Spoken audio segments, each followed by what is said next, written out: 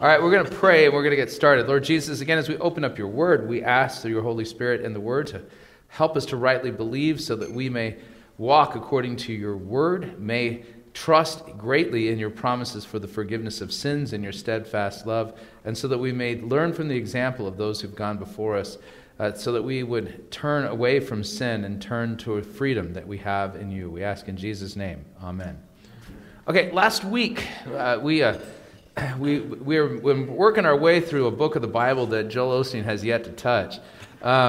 It's called Lamentations, and we'll note this is a tough road to hoe. I don't know why it disconnected. Hang on a second here. Let's try this again. There we go. It's connected, right? Yep. All right. It's just so you know, here at Kongsvinger, that's not happened twice. My computer has disconnected from the Wi-Fi connection that I have for the big television here. All right. So when we last left off, working our way through the book of Lamentations, we stopped at the midpoint where we hear this refrain: "The steadfast love of Yahweh never ceases; his mercies never come to an end. They are new every morning. Great is your faithfulness. The Lord is my portion, says my soul, therefore I will hope in him." This is a great text, and spoken in the context of God acting in wrath and judgment. And so you'll note that the experience of being a Christian is not exactly the funnest. And what I mean by that is that each and every one of us, we know quite well, very well, that we're not holy. We're not good. We do not follow God's commandments. On the best of days, even our best good works are still soiled with sin. And if you've ever had that moment in your life, or maybe you've had it a couple of times, where you figure, God has got to be just finished with me, right? How on earth is God going to continue to put up with somebody as legitimately messed up as I am, right? And I remember reading this and kind of taking it almost literally.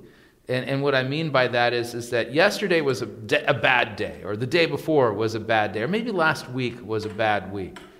And all of that being said, we have these words: "The steadfast love of Yahweh never ceases. His mercies never come to an end. They are new every morning." It reminds me of the manna.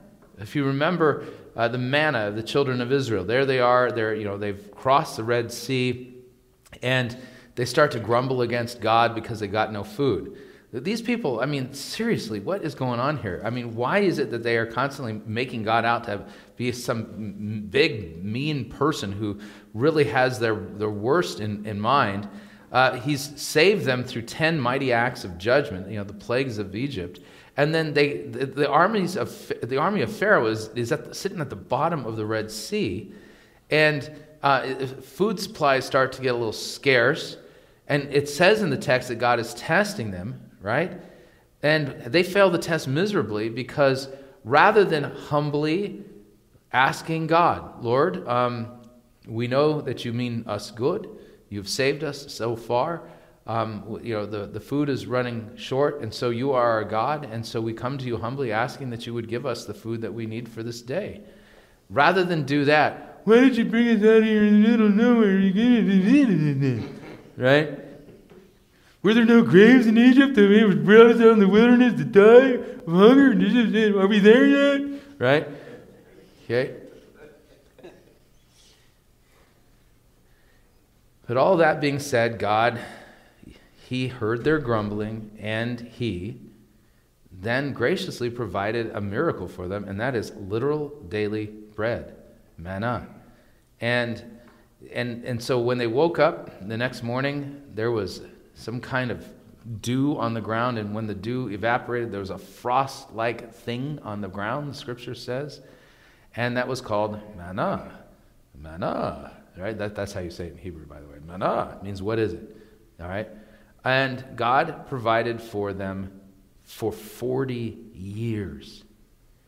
Every morning except the Sabbath, they woke up, and God had fed them. And Scripture says that man does not live by bread alone, but by every word that proceeds from the mouth of God. And so here, God's mercies are almost likened to manna. a daily bread, if you would. So yesterday was a bad day. You kicked the cat, you threw dishes, you broke something, you just what name whatever whatever happened, right? You yelled at your mother. You should never do that, by the way. That's not a good thing. Breaking of the fourth commandment. Don't want to do that. You hear me, Stephen Elliott? You just want to check on that. You're great. Only when she deserves it. Yeah. Oh, whoa. Yeah. So Nancy, he says he only yells at you when you deserve it. So okay. I'm glad there are other people here for fodder for your service. Right. fresh meat. Dwayne said he's glad that there's new people here, so that for my sermon illustrations, fresh meat. But all that being said, you've had those days, and you've said to yourself, "Good grief, how long is God going to put up with this?" Well, keep believing, man. God's mercies never come to an end. They are new every morning, and great is your faithfulness. There's a text in Scripture. I'm going to just hunt this down. I know it's in Romans, but separate. All right? And let's see here. Romans 8. Listen to this text, okay? Listen to this text and consider the implications here, okay? Because oftentimes we think, man, this has got to be too much. This is a bridge too far. Not even Jesus' death on the cross can cover this, right? I'm pretty sure God's not going to be able to save me. But Paul writes in Romans 8, who is to condemn us? Who can condemn us? Christ Jesus is the one who died, and more than that, who was raised, who is seated at the right hand of God, who indeed he is interceding for us. Who's interceding for you? Jesus himself, your prophet, your priest, your king. Christ in his priestly role in the order of Melchizedek, he is interceding between you and the Father. I bet you anything, Jesus' prayers for you are way better than your prayers for yourself. Right? So then we got this question. Who shall separate us from the love of Christ? Who? Come on, name the person who can pull this off. Who can separate us from the love of Christ? Shall tribulation separate us from the love of Christ? The answer is no. Because Christ said in our gospel text, blessed are you when people persecute you, right? So tribulation's not going to separate us. So, and this can also kind of go, to the next category, distress. All right? I know a thing or two about distress. Have you ever lost a job? Right? Have you ever got a bad review? Or I know, has the economy, inflation ever gotten so far out of control that you've effectively taken a 20% pay decrease in a year? Right? Distress. How am I going to be able to pay my heating bill this winter when natural gas is costing so much? We know about distress, right? Is that going to separate you from the love of Christ? Does distress or tribulation, is that the measure of Jesus' love for you? That's the other thing that people do.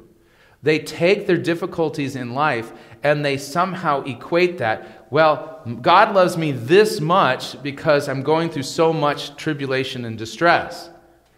I remember, years ago, before I was a pastor, I was teaching a Sunday school class as a confessional Lutheran at a Baptist church. Don't ask how that happened. It was weird. But I was teaching a group called, they were the seniors? Seekers class. They called themselves the Seekers class, and they asked me to come be their teacher. It was weird. But I came and I was their teacher, and there was a fellow who was deathly ill, and you can tell that he had a steady diet of works righteousness and things like this. And he was in the hospital, and he couldn't even get a visit from the pastors. So I went to visit him in the hospital. And walked in. As soon as he saw me, he started crying. And he says, I really must have upset God, otherwise I wouldn't be sitting in this hospital bed. And he was in pain. And I looked him dead in the eyes. I said, no, Jesus loves you way more than you could possibly imagine. And just the fact that you're laid out is no evidence of Christ's love for you. In fact, Scripture says, God demonstrates his love for us in that while we were yet sinners, enemies of God, Christ died for our sins. So I brought him back to the gospel, and by the time I left, he was confident that God loved him and that he was merciful toward him, and he passed 2 days later. Right? So who's going to condemn us? Who's going to separate us from the love of Christ? Shall tribulation? No. Distress? Hardly. How about persecution or famine? No. Will nakedness separate us from the love of Christ? I guess it all depends on what kind of naked it is, but the answer is no. Nakedness isn't going to separate you from the love of Christ. Okay? So you get the idea here. He continues on. How about danger? No. Sword? No. As it is written, for your sake we're being killed all the day long. That's a good text here. For the sake of Christ we are being killed all the day long. We are regarded as sheep to be slaughtered. So if you're being slaughtered, congratulations, you are one of Christ's sheep. You're not suffering this because you're bad. It's because you are one of his sheep.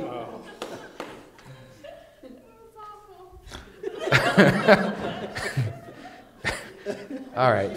See, you guys are giving me the exact response I was hoping. Pastor jokes are the worst. Have you heard what kind of store the animals go to if they lose their tails? They have to go to a retail store. Sorry. No, don't apologize. You don't mean it. That was feigned penance. It was all a ruse. I don't really repent at all. Just own it. Did you get lots of sleep last night or something? Yes, it's like I got this extra hour of sleep. I am like the Energizer Bunny right now. Anyway. All right, so he continues. For your sake we're being killed all the day long. We are regarded as sheep to be slaughtered. And then Paul says these really important words. I am sure, I'm certain that neither death nor life. Now people sit there and go, death cannot separate us from God. But hang on a second here. I know a thing or two about that life thing. Life can't even separate you from the love of Christ. God's mercies are new every morning. Great is his faithfulness. Life cannot separate you. So I'm sure that neither death nor life, angels or rulers, or things present or things to come, nothing, nor powers, nor height, nor depth, nor anything else in all of creation will be able to separate us from the love of God that is in Christ Jesus our Lord. Dear saints, nothing can separate you, not even your own life.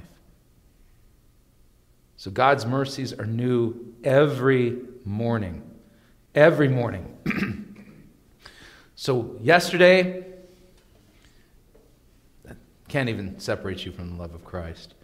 You woke up this morning, and the mercies of God were utterly renewed. You're not even close to the bottom of the barrel. There's grace for you. Right? And this is the words we need to hear when we see God acting in judgment, because we recognize that's exactly what we deserve. But life cannot separate you from the love of God. And now we continue. So the Lord, Yahweh, he's good to those who wait for him, to the soul who seeks him. And here's where we have to make a distinction. You see a text like this, and you sit there and go, well, you see, that means that unbelievers have to seek God. Wrong. No, that's not how this works. Cross-references are important. So when we take a look at Romans chapter 3, in Romans chapter 3, we get words that are spoken not once, not twice, but 3 times in Scripture. 3 times. It's almost like once for the Father, once for the Son, once for the Holy Spirit. All three persons of the Trinity are in unison here. Listen to this. So what then, are we Jews any better off? Paul asked the question to the Jews in Rome. Not at all. We've all already charged that all. That's everyone. All means all. Both Jews and Greeks. They're under sin. As it is written, none is righteous, no, not one. No one understands. No one seeks for God. Absolutely amazing to me that one of the miracles of the Old Testament is found in the book of Genesis. You have those two angels that they go to Sodom and Gomorrah for the purpose of determining whether or not the wickedness of the city is as bad as the report is that has gotten to them, right? And we know from the earlier context that the three angels that showed up at Abraham's house, at his home, his ranch that he was living on, that's the three persons of the Trinity. You can see it very clear in the Hebrew. So two of the angels, I don't know if we're dealing with the Holy Spirit and the Father. I just really don't know. It doesn't really give us that detail. One stays back and talks with Abraham. The other two head to Sodom and Gomorrah. And when they get there, their intent was to spend the night in the town square.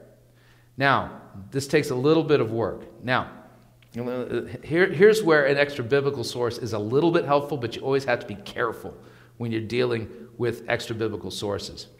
Okay, so we have books like the Book of Enoch, and then there's another book. What is it? I'm going to have to remember this.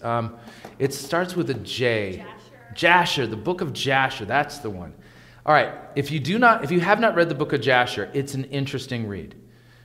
And what the Book of Jasher is, it is the written down account of the oral history of the ancient Jews.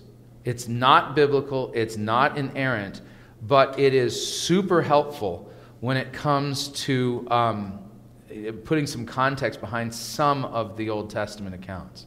So, for instance, in the book of Jasher, you have details regarding the life of Noah that are not given in Scripture. Now, whether or not they're true or not, I can't say with certainty, but it kind of has the ring of truthiness to it, okay? And in the book of Jasher, we learn that it was Methuselah and Noah who were almost like the pre-flood version of street preachers. They were out there preaching repentance. They were out there preaching against the murder and just the violence that was taking place in their time. And Noah, according to the book of Jasher, he had despaired and decided he didn't even want to bring kids into the world. And so Noah, that was his determination. I'm not going to get married. I'm not bringing any kids into this. There's no way. The world's too wicked. And God prevailed on Noah, according to the book of Jasher, and told him that he needed to get married. And so he ended up marrying one of the daughters of Enoch, and she was 100 and something years older than him. Talk about an age gap relationship. Okay? So, but when you live to like 800 or 900 years old, when do you hit midlife? At 400? I don't know how this all works. Okay? At 400, you want a new wife and a Porsche. It doesn't make any sense. But that's how the account of the book of Jasher, and that so Enoch's wife was like 100-something years older than he was, and which was rather fascinating, and that's how the story goes. When it comes to Sodom and Gomorrah, the book of Jasher also gives a little bit more detail, and this is actually kind of backed up from a text from the prophets that talks about the fact that Sodom and Gomorrah had a hospitality issue. Now, of course, that was not the only thing that they had an issue with. So they were, according to the book of Jasher, there were several feasts that would take place throughout the year where the people of Sodom and Gomorrah, and this is going to include children, were engaged in like sexual orgies and things like this. That was part of what was going on. Homosexuality was running rampant in Sodom and Gomorrah, and they treated sojourners shamefully, and I mean really shamefully. So that if somebody were to actually try to spend the night in the town square, which was a normal practice back then, it was kind of like the KOAs of the past. You spend the night in the town square. They would oftentimes be brutalized murdered and have things taken from them, or they would have things stolen from them, and then when they filed charges in the local court against the people who stole from them, the judges were in cahoots, and they would not only not give them back their property, they would take everything they had. It's really the wickedness that's described in the book of Jasher regarding Sodom and Gomorrah is really off the chain. And so God's going to act in judgment there, and one of the most interesting things is that when the angels show up to spend the night in the town square, Lot says, "No, my lords, come to my house. It's not safe here." Right? That's kind of the implication. And when the men of the town heard that Lot had taken these fellows in, they said, "Bring them out so that we might know them." They wanted to homosexually gang rape these angels. That's the wickedness that we're talking about. So what did the angels do? They struck the men of the city with blindness, and even though the door to Lot's house was 10 feet in front of them, they were not able to find it. It's an interesting miracle. One of the most notable miracles of the book of Genesis, because you'll note that Abraham didn't perform miracles. This was one performed by God. And in this particular case, then, I liken then to the fact that none is righteous, no one seeks for God. The idea here is that when it describes human beings as dead in trespasses and sins, it legitimately means that. And not only does no one seek for God, if we were to set out to try to find him, we wouldn't find him. He has to come to us. He has to be the one that raises us. We were dead, but God, being rich in mercy, has raised us with Christ. He's seated us with Christ and seated us in the heavenly places. You get the idea here. So no one seeks for God. All have turned aside together. They have become worthless.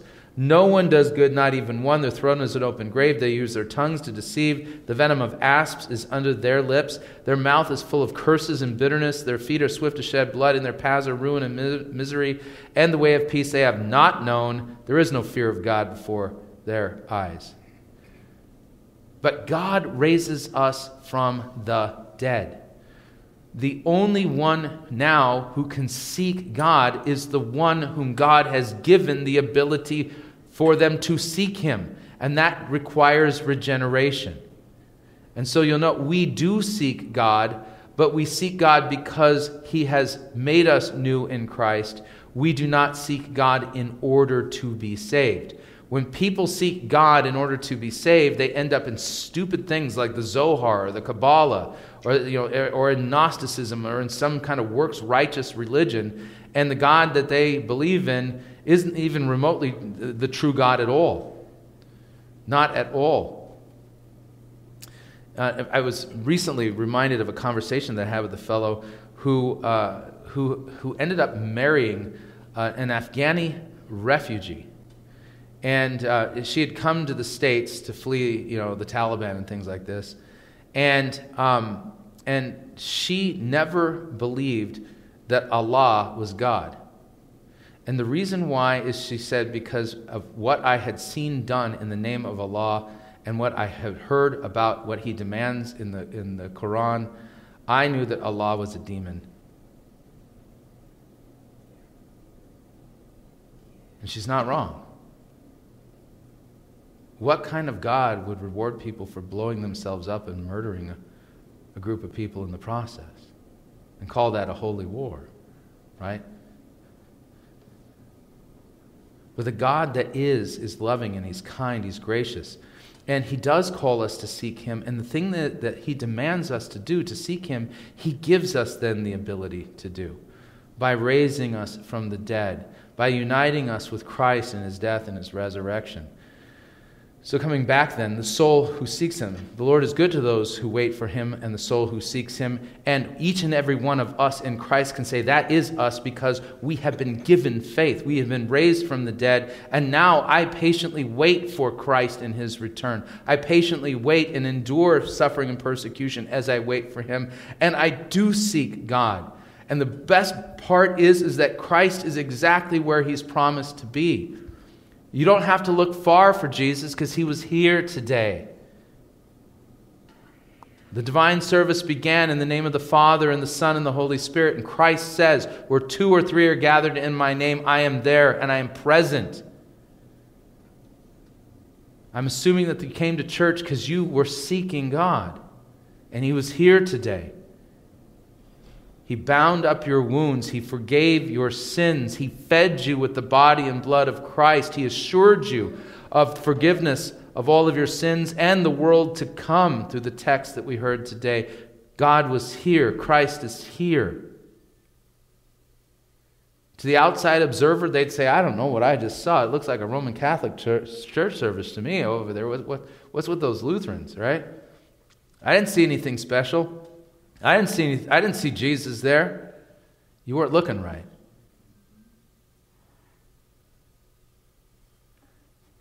The Lord is good to those who wait for Him, to the soul who seeks Him.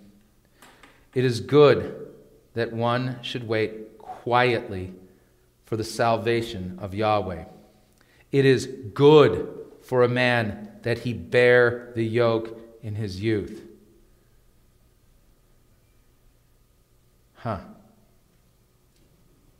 Right? This would not go good on a fortune cookie. And this, Joel Osteen would not preach this. I think he would spontaneously combust. Okay. Teeth would fall out. Yeah. Right? Yeah, I mean, seriously, could you imagine Joel Osteen putting this on a sticky note on his mirror? It is good for man that he bear the yoke in his youth. Boom! He'd spontaneously combust and die. Okay? These words could not leave his mouth. But this is true. You look at Ecclesiastes, all right?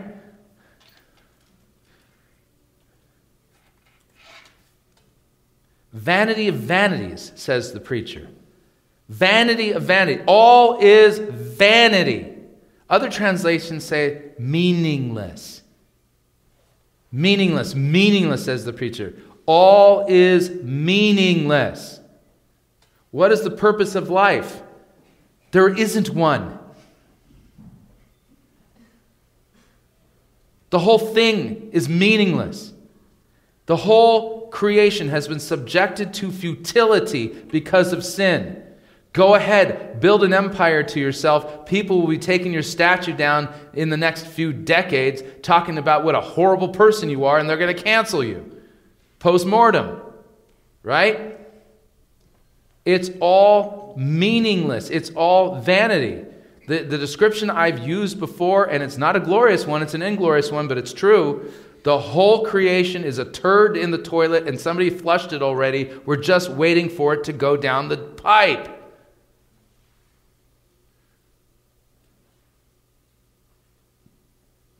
Suffering is good in the middle of all of this. It's good. Teaches you to stop thinking about yourself. Makes you realize you ain't that strong. Suffering does a really good job of knocking the self-righteous wind right out of you. It's like a sucker punch to your chest. When you suffer, you're left on the ground going, I can't breathe. Good.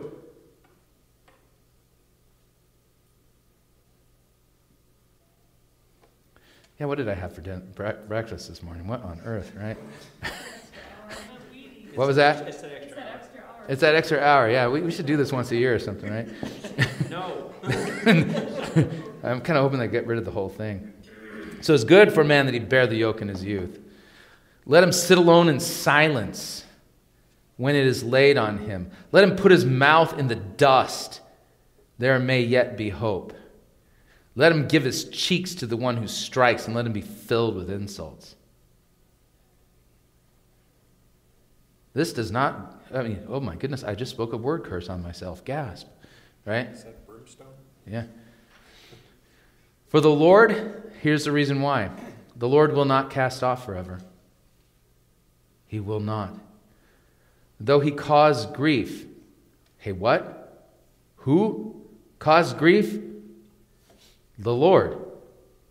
Though the Lord cause grief, he will have compassion. According to the abundance of his steadfast love, he does not afflict from his heart or grieve the children of men. And here's where we got to understand something. You want to know what God is really like? We always picture God like sitting up there in heaven, like we've upset our Father, right? There's God. He's got his arms crossed, and he's looking over his glasses at us, and we've done something stupid, and laser beams are coming right out of his eyeballs and hitting us right in the face, and we're going, oh no, we're in trouble now. Or, you guys remember the cartoon, Wait Till Your Father Gets Home, right? I'm really dating myself now, right? This is how we think about God. That's what God's really like. He's constantly upset, he's grumpy, and he's just, he's going to really give it to us this time. Wrong. God does not afflict from his heart. God only afflicts when he's provoked. You want to know what God is like? You look at Jesus hanging dead on the cross. That's what God is like. His great love and compassion for you meant that he didn't even spare his own son, but gave his own son so that you, a worthless maggot of a sinner, can live rather than perish. So he could pluck you as a brand out of the fire. See, God does not afflict from his heart. In the truest sense, if you've ever heard your father say, this is really going to hurt me more than it hurts you. I never believed my dad when he would say that. Never. But with God, I do. With God, I actually believe that. God does not afflict from his heart, nor does he grieve the children of man. To crush underfoot all the prisoners of the earth, to deny a man justice in the presence of the Most High, to subvert a man in his lawsuit, the Lord does not approve. And look at that list. Look at that list. Crush underfoot the prisoners of the earth. What country in the world doesn't do this?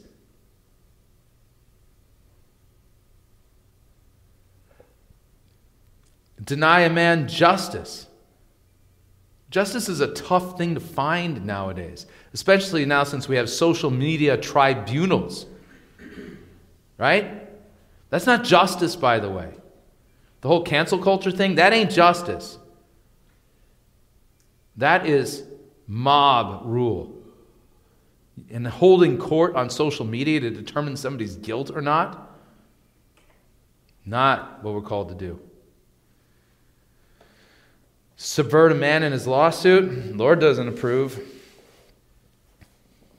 Recently got to sit in a court hearing, saw a fellow swear to tell the truth, the whole truth, and nothing but the truth, and as soon as the first question was asked of him, he was off to the races, lying out of his teeth.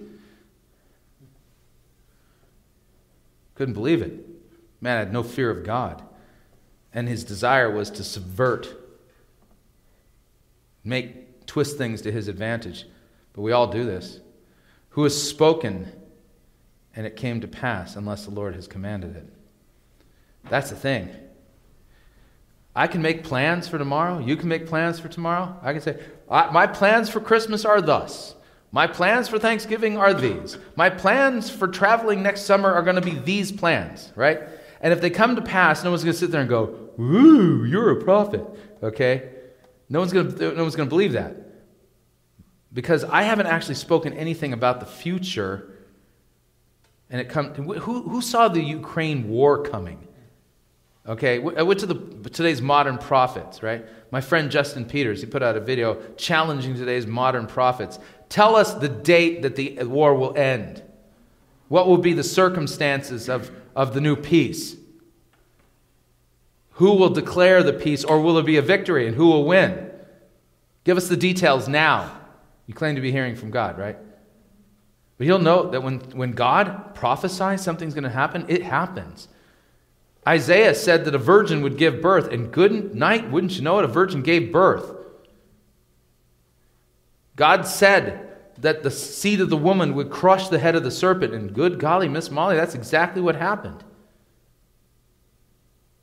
It was said in prophecy that Christ, the Messiah, would be betrayed for 30 pieces of silver.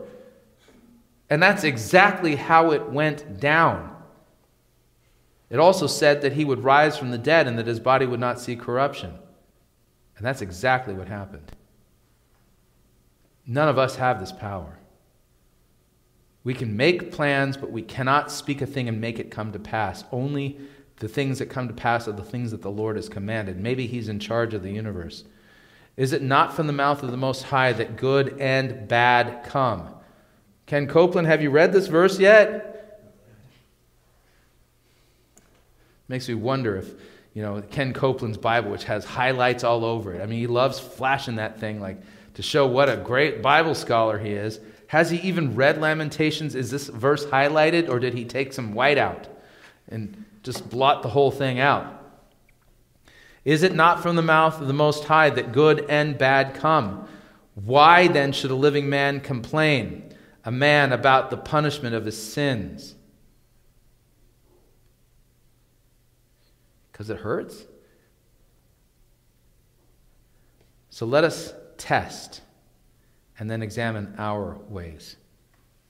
We're the problem. I'm the problem. You're the problem. Let us examine our ways and let us return to Yahweh.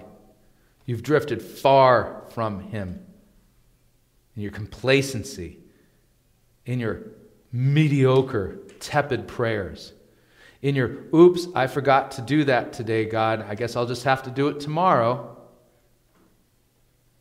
Let us examine our ways and return to Yahweh. Let us lift up our hearts and our hands to God in heaven. We have transgressed, and we've rebelled, and you've not forgiven. You have wrapped yourself with anger and pursued us, killing us without pity. You have wrapped yourself with a cloud so that no prayer can pass through. You have made us scum and garbage among the peoples. All our enemies open their mouths against us. Panic and pitfall have come upon us, devastation and destruction. My eyes flow with rivers of tears because of the destruction of the daughter of my people. My eyes will flow without ceasing, without respite, until Yahweh from heaven looks down and sees. My eyes cause me grief at the fate of all the daughters of my city. I have been hunted like a bird by those who were my enemies without cause. They flung me alive into the pit and cast stones on me. Water closed over my head. I said, I am lost. We read about this when they threw him into the cistern. He was in way over his head. Lucky to be alive. He almost died of exposure. I called on your name, O Yahweh, from the depths of the pit. You heard my plea. Do not close your ear to my cry for help. You came near when I called on you. You said, do not fear. You have taken up my cause, O Lord. You have redeemed my life. You have seen the wrong done to me, O Lord. Judge my cause. You have seen all their vengeance, all their plots against me. You have heard their taunts, O Yahweh, all their plots against me. And here's where these words start to steer into a parallel with Christ. They plotted against Jesus, wanted him dead. Even after he raised Lazarus from the dead, you know what the response, the official response to raising Lazarus from the dead was? Jesus, we kill you, and we're going to kill Lazarus too. How dare you be raised from the dead by Jesus? Okay? And when Jesus is on the cross, if you're the Messiah, save yourself. You who would tear down the temple in 3 days and build it again, in 3 days, save yourself if you're the Messiah. Hurling insults, taunting him. And Jesus wasn't exactly in a mood or a condition to be able to verbally talk back. But what did Jesus do on the cross when they taunted him? Father, forgive them. They don't know what they're doing. You have heard their taunts, O Yahweh, all their plots against me. The lips and the thoughts of my assailants are against me all the day long. Behold, they're sitting and they're rising. I am the object of their taunts. You will repay them, O Yahweh, according to the work of their hands. And this is what damnation looks like. God repays you for your evil. You don't want to be forgiven? Okay. will give you your reward then. And God repays their evil with evil. You will give them dullness of heart. Your curse will be on them. You will pursue them in anger, and you will destroy them from under your heavens, O Yahweh. May God have mercy on us and grant us repentance, that we would never be the object of God's wrath. We need not be, because Christ has forgiven us. May we never have dullness of heart, so that God pursues us to destroy us.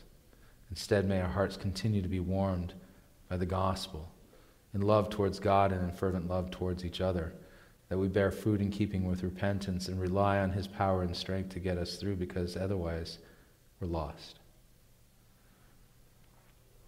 And that's as far as we're going to go today, because I have to leave. Lord willing, we'll see you guys next time.